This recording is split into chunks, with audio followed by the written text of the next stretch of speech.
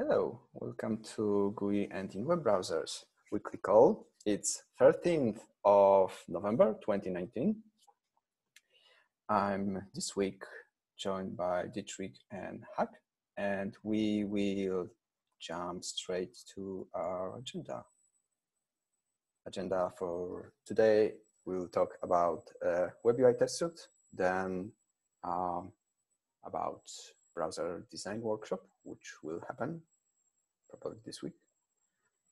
Dietrich will share some updates on Chrome Dev Summit, and we'll discuss what happens next week during the lab week. All right. WebUI test suite. I've added it, so it's my fault. All right, so long story short, there's an objective this quarter to improve test suite of WebUI by sort of like clarifying when something breaks in end-to-end tests. And we sort of like wanted, this is, I wrote this perfect table of things I would love to see we tested in a perfect world when we all are ideal spheres. So we would like to test WebUI. Let's say the basic test case that we want is adding files and directories to IPFS using WebUI interface. And we would like to ensure that core functionality does not break in Chromium, Firefox, and Electron. Electron is on the list because IPFS desktop is based on Electron, and we render WebUI using Electron renderer process. Right now, IPFS desktop runs Go IPFS, but like people may run WebUI against Go or JS IPFS in Companion or on their own. If you install JS IPFS and you start it in daemon mode, it shows link to WebUI. So we effectively ended up with this test matrix. And I finally got to the point when I looked into how our current tests in WebUI look like and how what's between where we are right now and this perfect world when we have this test matrix. And my initial idea was, oh yeah, we will just add Azure. Azure has a built-in support for running against those runtimes. So we run against Chromium, Firefox, and then Electron renderer, and we're golden. So the problem is, so like adding Azure is not a problem. The Node modules is already 1 GB in size. And then if you add Azure, it's like 200 megabytes more. So it's like, in the past, I believe the difference was much bigger. And I remember the discussion when we've been talking about adding Azure. Oh, it will make the Node modules too big, but right now it's relatively to the current size of Node modules. It's not a big problem. The problem is that Azure itself is a tool focused on mostly to improve our velocity around developing libraries. And that means it's very opinionated around that.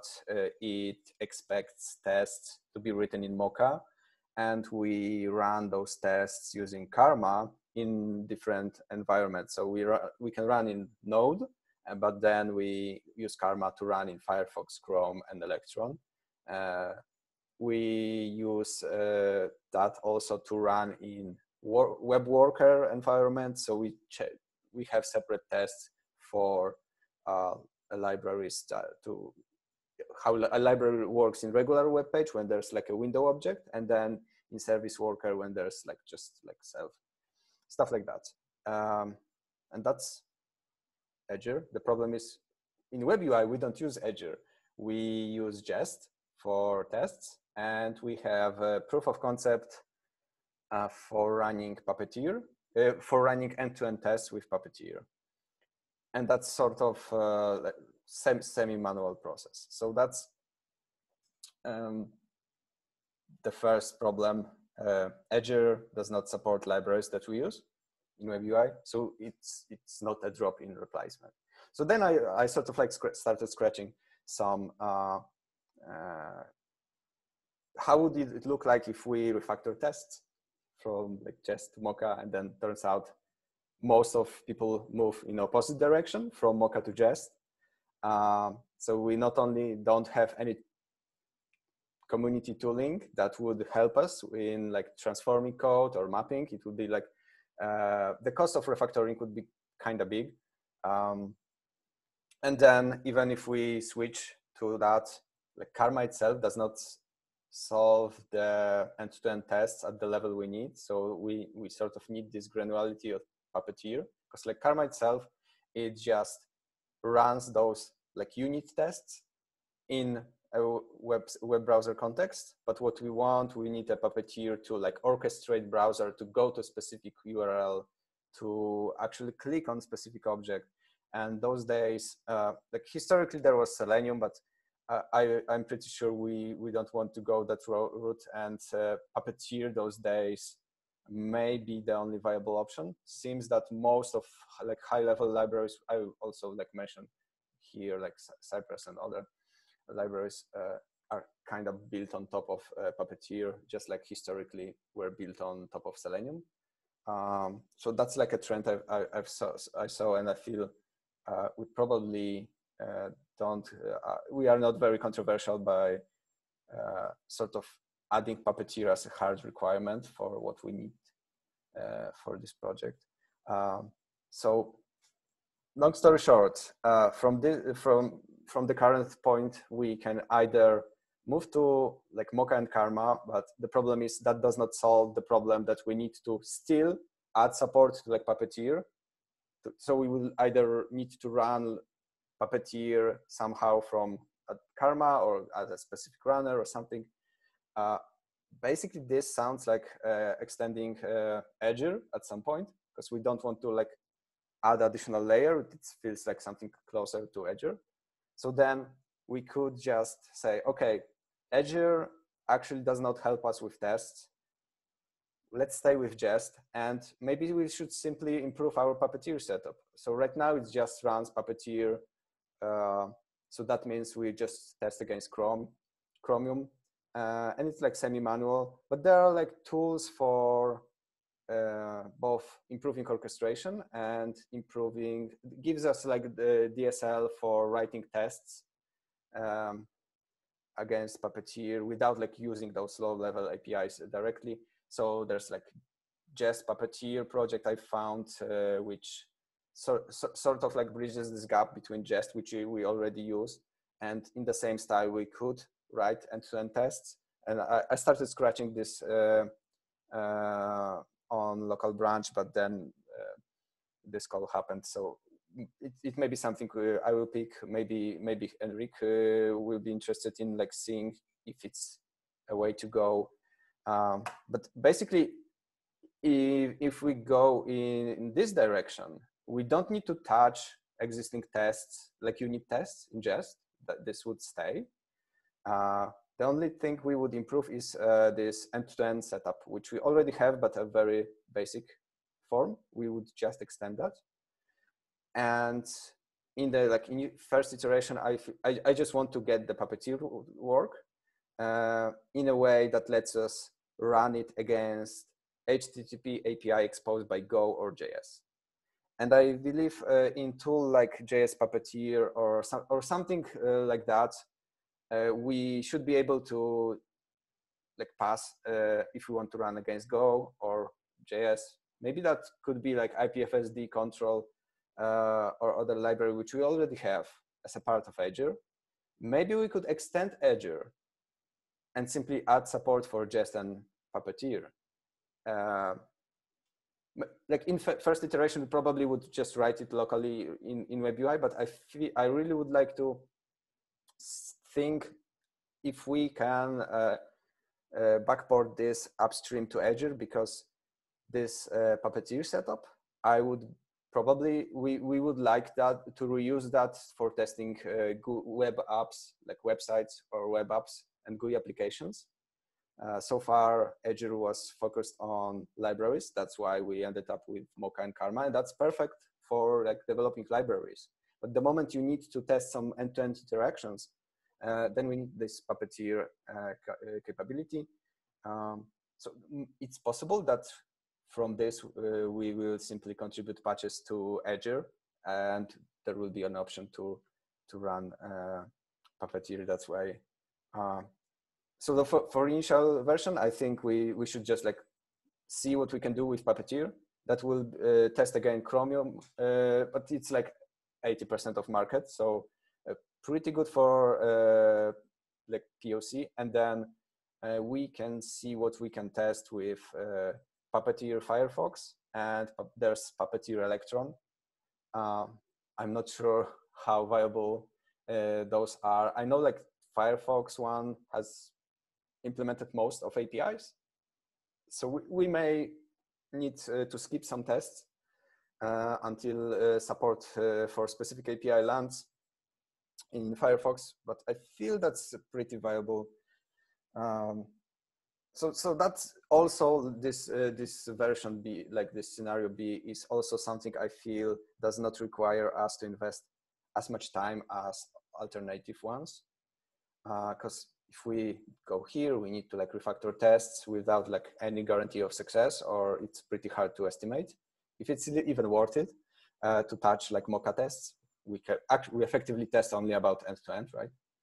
And in C, like there are high, like we can always later we can decide, oh, actually a lot of the stuff we want to write for B is already implemented by some other project. But I feel at this stage we probably should go with B. That would be my recommendation, and try to like basically improve Puppeteer setup, and then maybe backport that to Azure. I also like evaluated Azure from the perspective of making it easier for external contributors by bringing both familiarity and keeping our code rules in check. So Azure not only is used for running tests, but there are also like built-in tools for checking bundle size, reporting code coverage to external service, and also linter. Azure comes with default standard-based set of rules, which are also hardened compared to the defaults. So I run tests against like WebUI code base using Azure's rules, and we got like 60, like around 50 errors. So the rules are a bit more strict. It's mostly like cosmetic changes, but it keeps code base more aligned with, like if someone starts contributing to IPFS, they will basically be required to follow similar code practices. Those are sort of like cosmetic things we probably should not discuss right now, but I just mentioned that as the only thing that would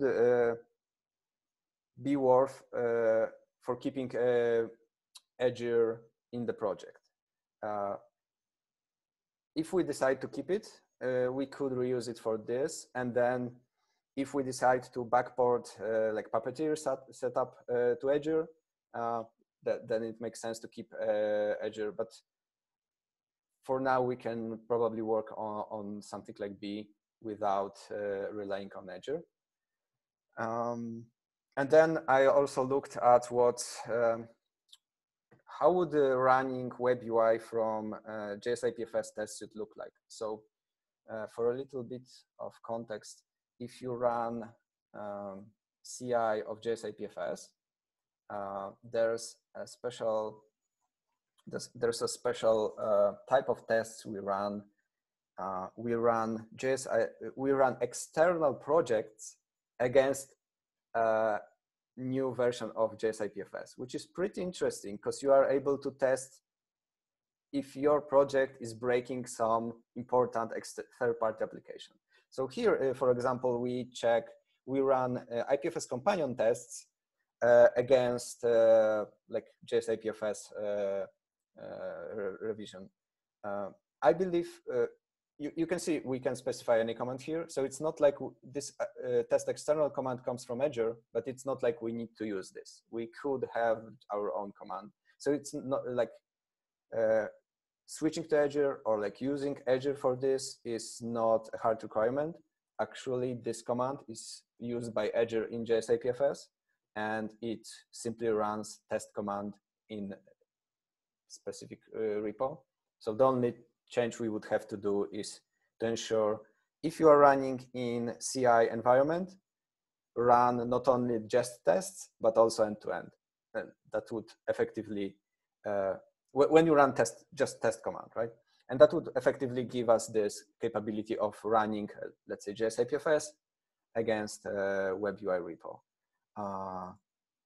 More or less, I hope I did not glance over too much and also did not bore you too much. If you have any questions or thoughts, I'd love to hear them.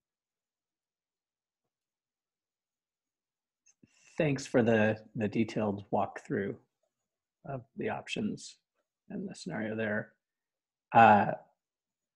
Betting on Puppeteer sounds prudent. The goal in the Firefox development team is to support it fully and move to it for testing for a bunch of things. So that's a safe bet on that end. Yeah, it seems a priority from the work that they've been doing. Yeah. Based on Chrome Dev Summit yesterday, Puppeteer came up several times, and it is considered their standard. And then the side benefits are, as you said, like not only do we get Chrome support, which is, of course, market heavyweight there, but also any Chromium-based browser also will have Puppeteer support built in. So we get double benefits there. Mm-hmm. I had a question about how a lot of this, the plan that you talked about was about testing against the HTTP API. Mm-hmm. What would a embedded node testing scenario look like in this situation? Yeah, so a little bit of background is that right now, WebUI, the only way WebUI can communicate with IPFS node is over HTTP API. Historically, we had support for window IPFS object exposed by IPFS companion, but we removed that because it gave it was sandboxed by default per origin, and the WebUI expected unsandboxed version. So it was easier to do some tricks around cores to simply run over HTTP than go through this post message proxy, Rube Goldberg's machine to achieve similar result. So long story short, WebUI requires HTTP API, and when we run JS IPFS in Brave, that embedded node is exposing HTTP API. So WebUI simply talks to WebUI talks to. Yes, it's all coming back to me now. Yeah, WebUI talks to embedded node over HTTP, which is probably not the best way to do it. But it means that for the purpose of answering my question, it means that nothing changes at all. We don't. Yeah, it'll still just use HTTP. Okay. Yeah, great. Yeah. So long story short, if we test WebUI against JS IPFS, we effectively test embedded JS IPFS in Brave, because it's the same, setup. So the only other question I had was, can you file an issue in Azure about Puppeteer support? So even whether we go that route or not, the conversation is started and the idea is floated. Oh yeah. In that community, so that we're kind of pre-flighting that possible need ahead of time. Oh yeah, totally. It's something I would want to pick Hugo's brain, because I'm not sure if he was around when the decision to be very opinionated around Mocha and Karma happened.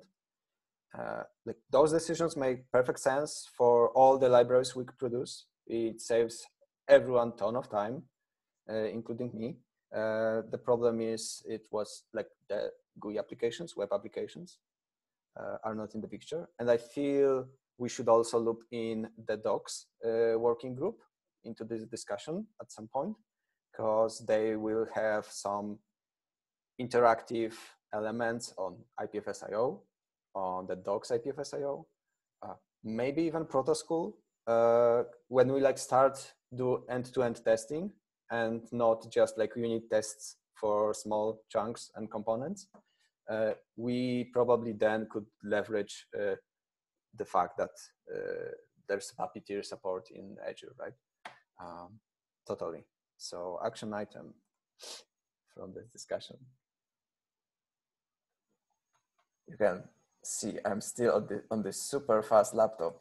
When switching tab takes a few seconds. I have that in the agenda for lab week, is to throw your laptop in the ocean.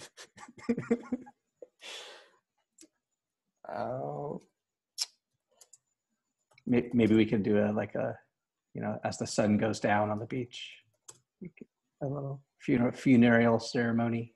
Like the Viking funeral, when there's a boat and someone like puts an flamey arrow. That would be something. Yes. We'll see what we can arrange. Yeah, let's do that. Yeah, so that's more or less my thoughts. Enric, I've seen you wanted to get an update. I simply did not want to like pull request this something like switching to Jest, Puppeteer, and other stuff without like synchronizing first. And is this something you feel makes sense? Or I was not around the discussions when the Puppeteer setup happened. I believe Ollie was around. Do you remember what was like the historical context for that? I don't remember. Like, I know it was Ollie. I think he was the one who did made the first test. So okay, I don't remember any of that. All right, so probably Ollie is another person we should check in just to make sure we did not like miss any unknowns around the setup. But I feel like based on what I've seen, the Puppeteer is a way to go. The one we have right now is very like super lean manual. We probably will need to add some like make it more generic, but more or less we probably will extend it going further.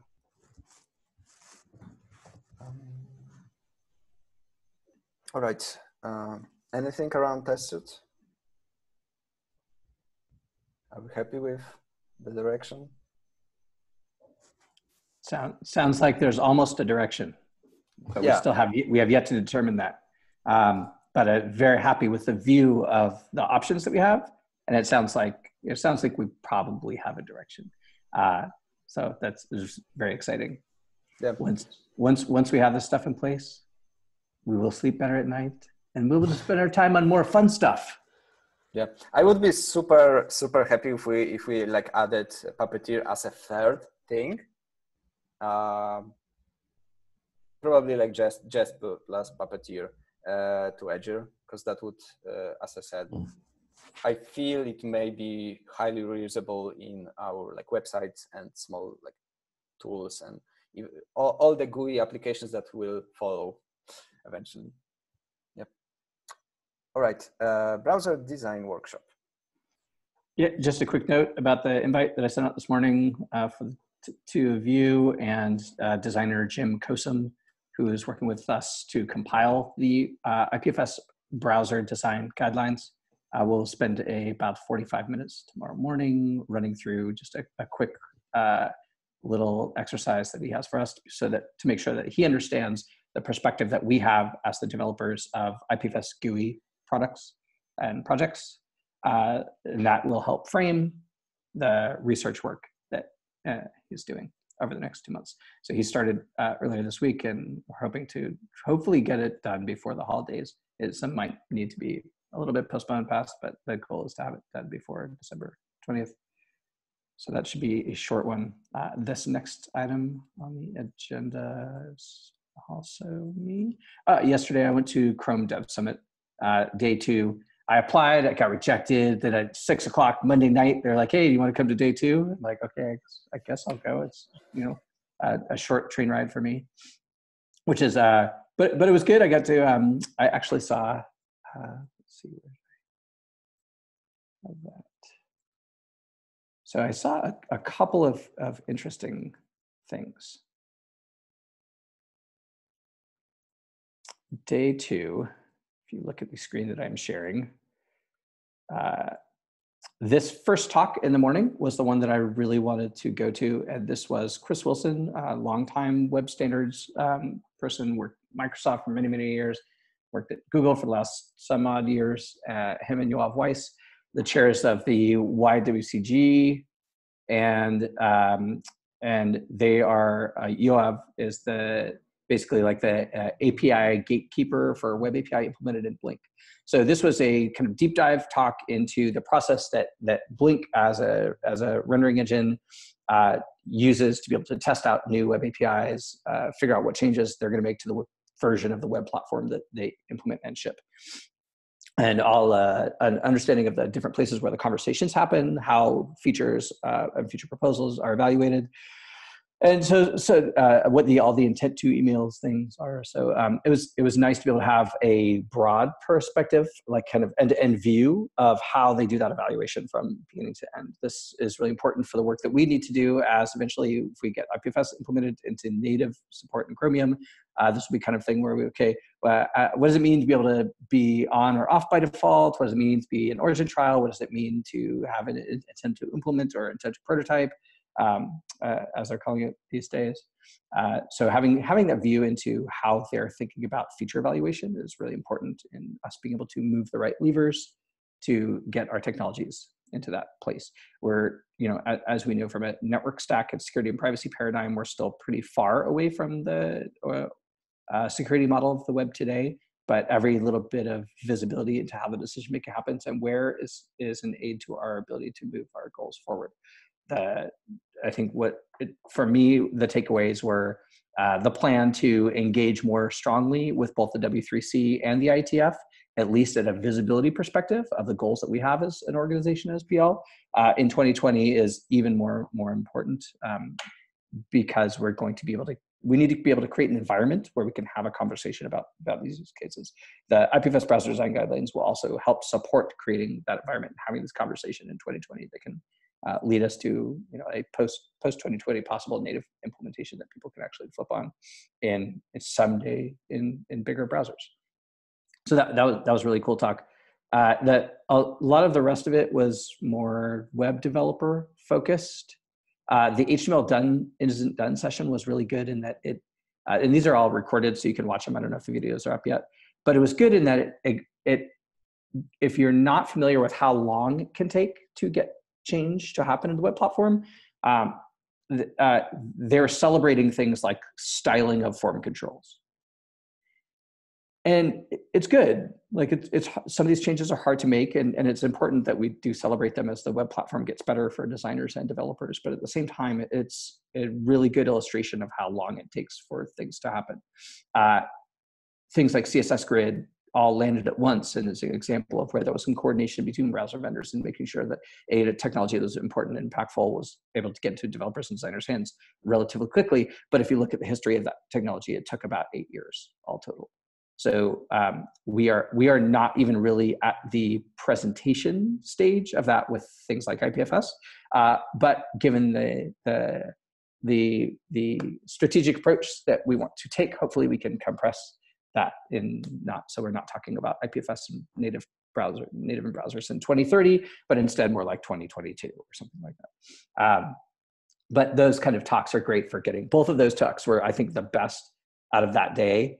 I haven't watched the talks from the earlier the day for the prior day, but for understanding the kind of challenges that we're going to face and the environment that we will be operating in getting mass browser support. The Q&A with Chrome leads is probably also worth watching, if only to understand that Chrome is at Google. Chrome is probably an organization of around 1,000 or more, or something like that, all totaled. And in that they also have maybe some disagreements. They are a group of people that do or do not work together. same way that any organization, a group of people. So things got a little spicy in the Q&A, and so that was worth watching from that perspective. Also related to us was this talk, Chrome extensions in the world of tomorrow. And this is where Simeon presented their work on Manifest v3. And by all accounts, there was almost no acknowledgement whatsoever that it was a thing that was controversial. Instead, it was presented as a beautiful new future with better performance and a user-centered attitude. So it was good to be able to get the clarification that no, they're not backing down on v3. Yes, they are leaning in hard, and they're right, we're all wrong, and users actually don't want ad blockers.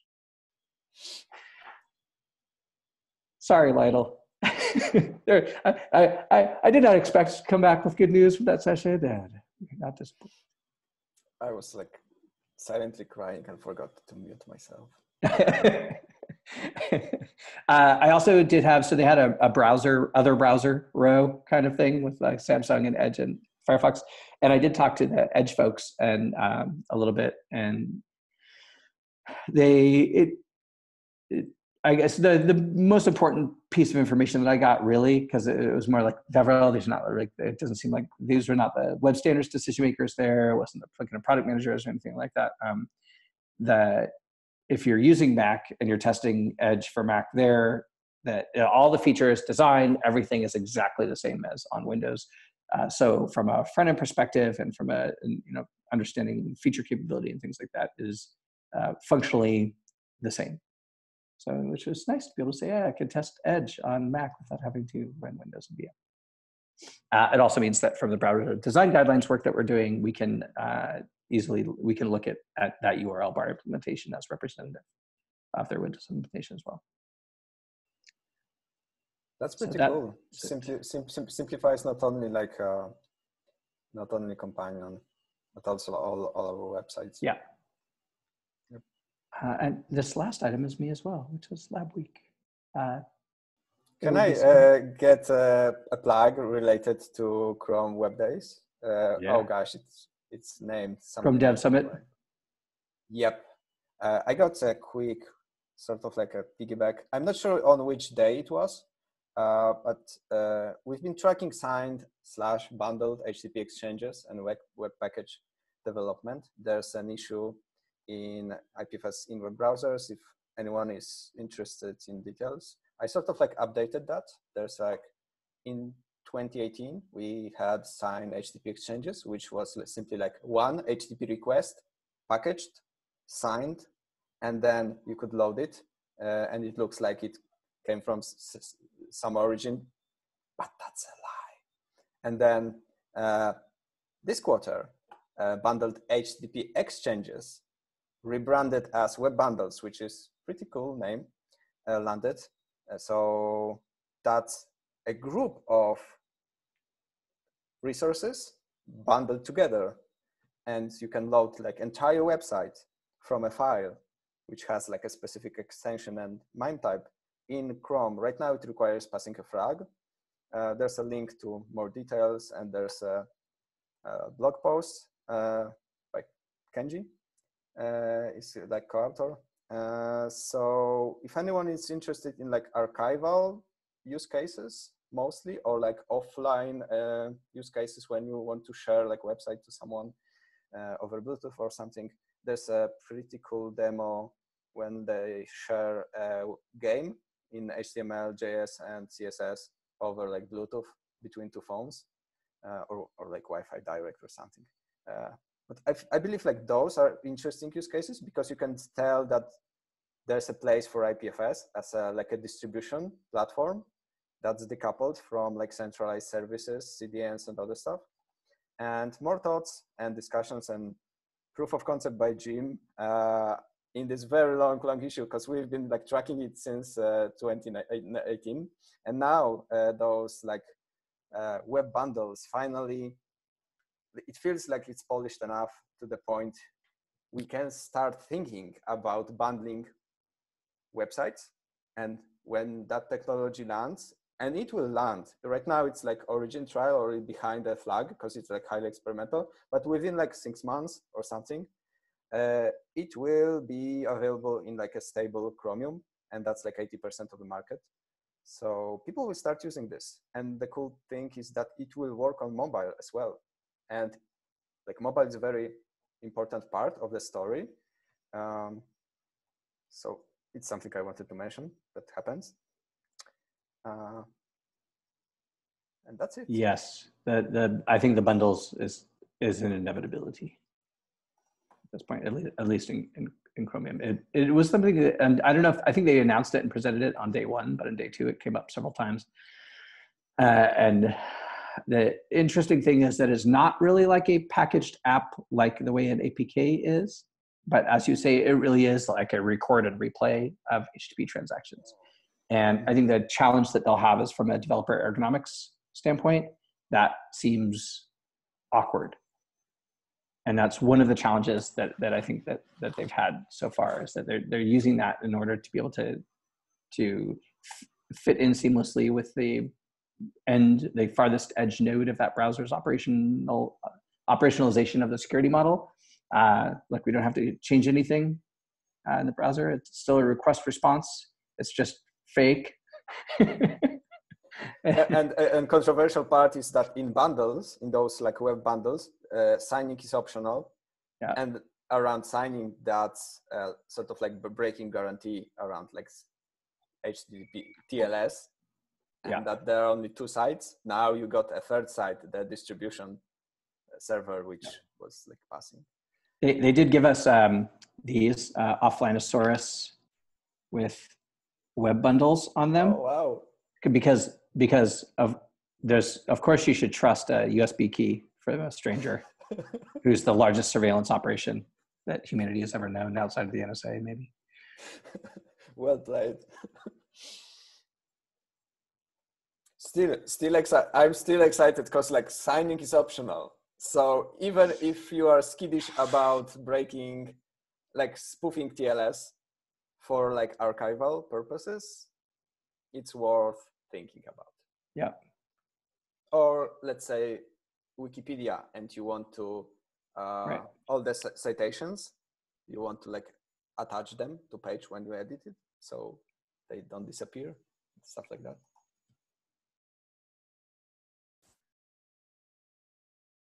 All right. Should we move to the last item? Yes, we don't tell where Lab Week happens, nor Antarctica. Antarctica. Like every year. Yes, it will be very cold. Yes. I got mine. And it's too bad that they separated all of us into separate camps, so we're not even going to see each other in person there. We're all in different coasts of Antarctica. We'll have walkie-talkies. It'll be nice. It'll be like Zoom, but without the camera. Just Morse code. While we are all separate on these frozen wastelands of Antarctica and camps alone and sad, is there any specific goal that we want to come out of that week with? Any specific project that we would like to do?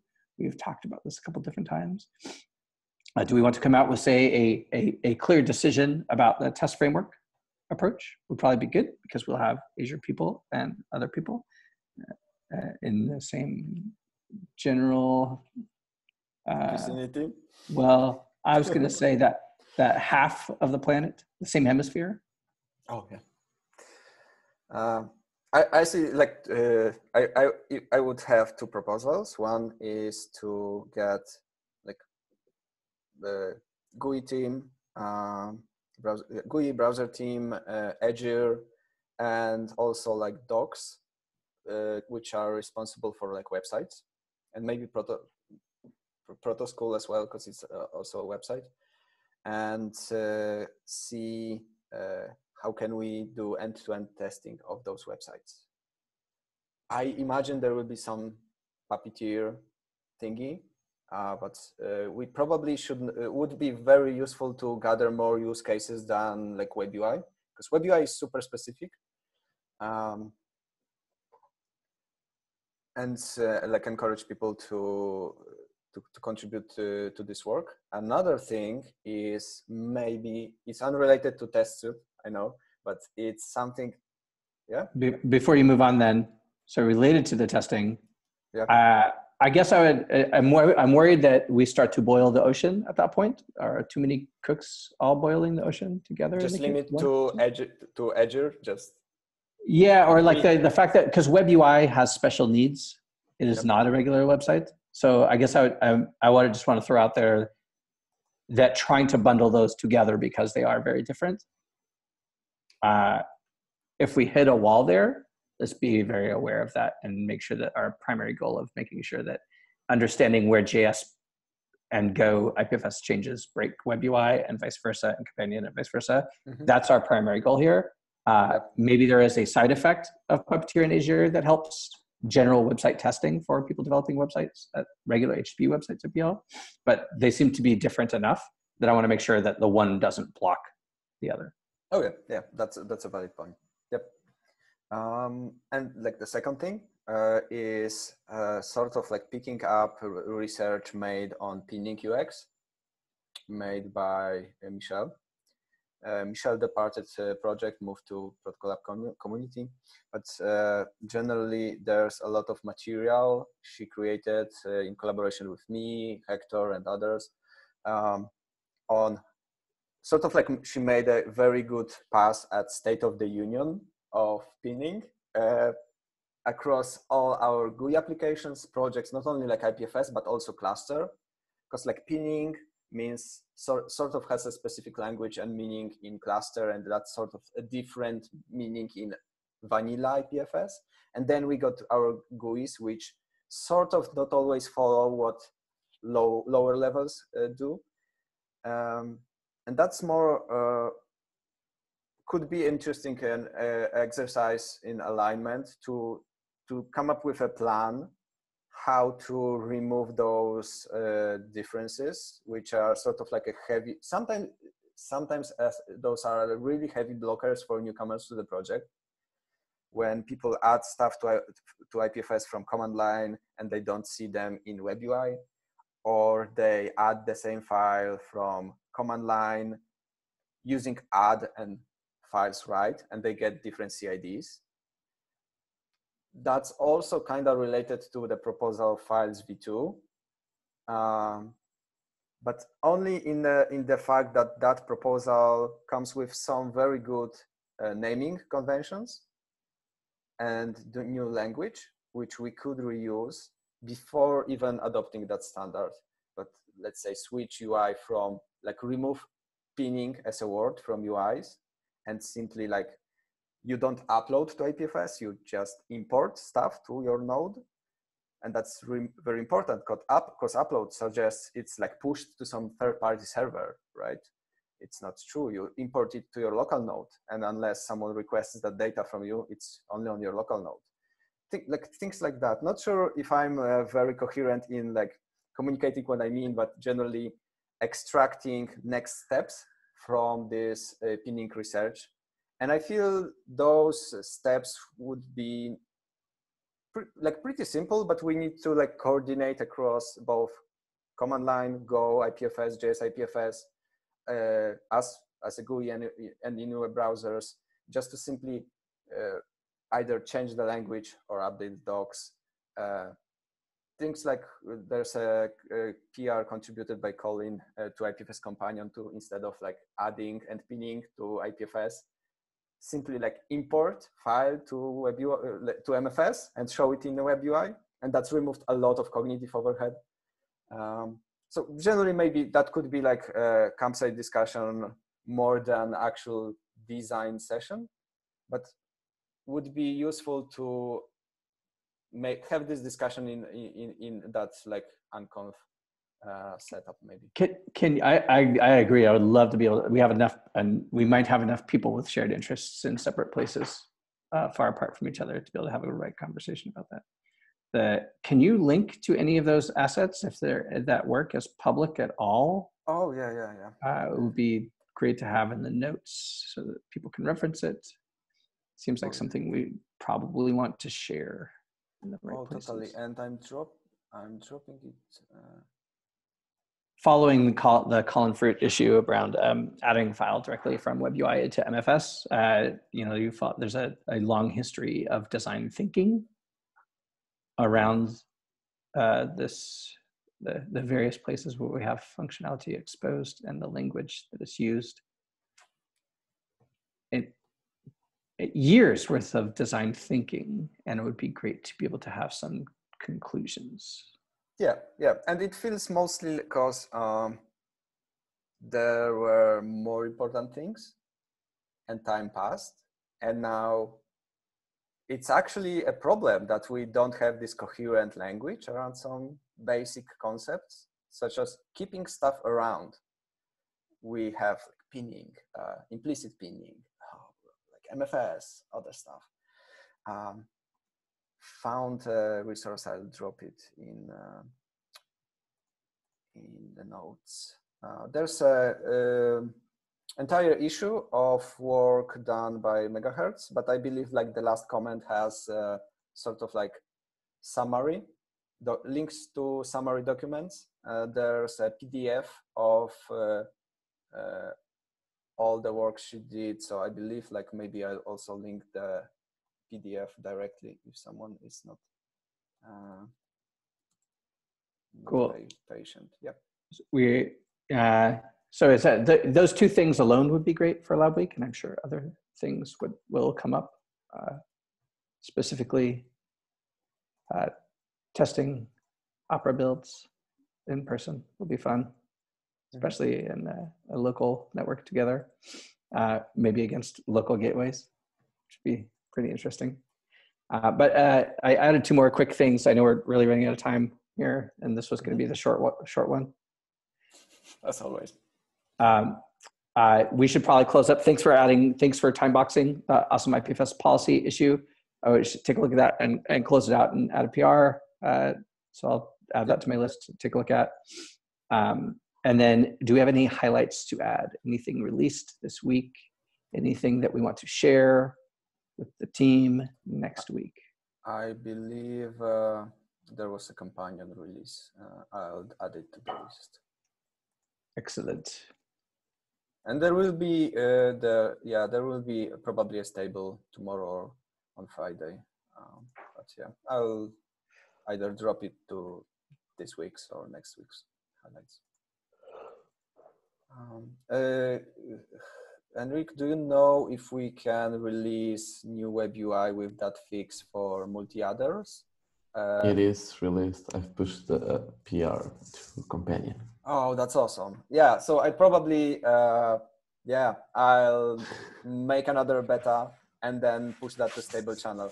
Because background on that is that I was not able to switch to new WebUI because the peers page did not display peers with WebSocket star multi-adders.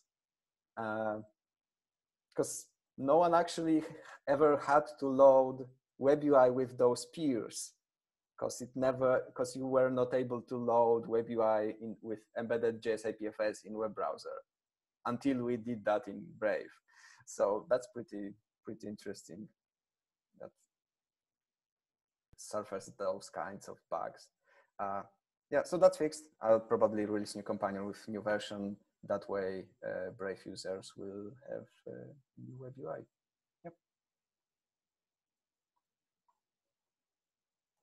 I think that's it. 7 minutes early. Yep. Okay, so still 2 more minutes to give a quick update on Wikipedia project. Oh gosh, or maybe next week. That's a better idea. There will be no next week. Stay tuned. week after next week, because there will probably not be one of these week after next week either, because several of us will be out of the office. Oh yeah. Last week there's a lab week, and then I'm taking a week off. And me as well. Yeah. All right.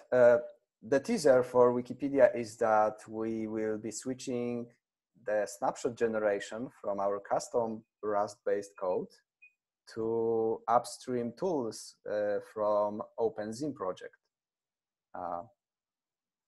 Stay tuned. See you in December. See you in December.